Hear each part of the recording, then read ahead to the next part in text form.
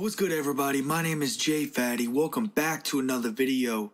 Today we're going to talk a little bit more on the vintage chorus and some cool stuff that you can do with it, okay? So the vintage chorus is a new effect that came out in the new FL Studio 20.9 update, all right? Now this effect you can get right now if you have FL Studio. You just got to go download it. The link to get the new update is in the description, so if you want to go check that out. So we're going to listen to this without any effects. I got this piano pattern here just in FL keys, okay? So let's just listen to it where it's just bare bones dry.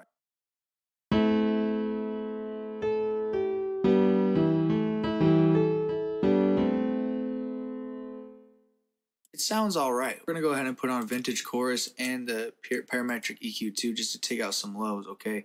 So let's listen with just the one mode on the vintage chorus.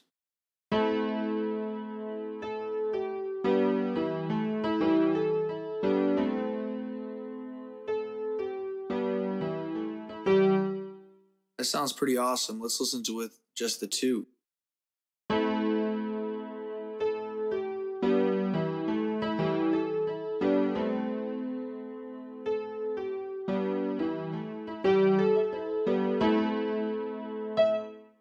You can even go in and edit and make your own kind of settings here, but what you can also do is hold shift and left click on 1 and 2 and you'll get both of them, and it sounds something like this.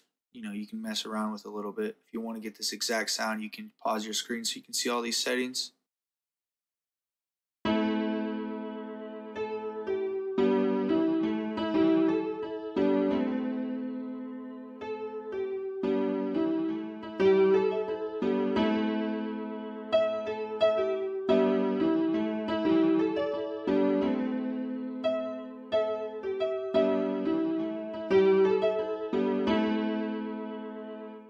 So yeah, that sounds crazy to me. Like, it's just such a dope effect to really get some nice warmth and just add a bunch of sauce to your beats, okay?